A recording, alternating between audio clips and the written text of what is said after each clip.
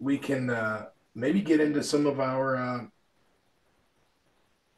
what you call it, EMI stuff. All right. All right. So I kind of just threw it together. I'm not real proud of this EMI, folks. I went with let's start with cruise book quotes. Dang it. This wasn't, and I actually had a hard time with this, even though I chose the fucking EMI because there's just not a lot of I don't know. I try to like maybe like think of like what would a sailor say, but Like let's start it off. And if you didn't do it, we're just gonna hit you with the shame chant. But Chris, what do you got for us, bud? Well, I have an easy one at the end of the movie. Fuck you too.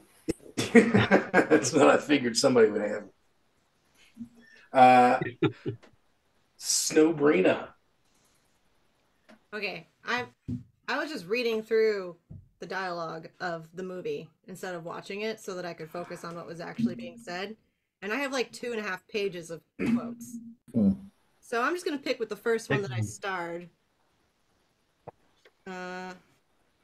We still have nothing to go on.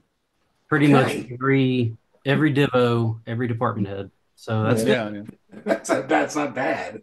That's good. It's a good one. Navy Perfect. applicable for sure. Andy, what do you got for us? I went with Blair's I'm All Better Now. Yeah. What is that over to Herschel, me? what do you got for us?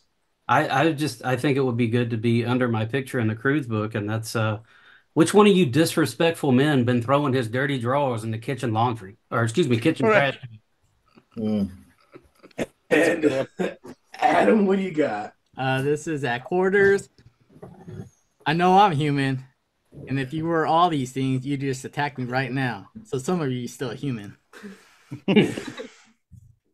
And I just went with maybe we're Norway.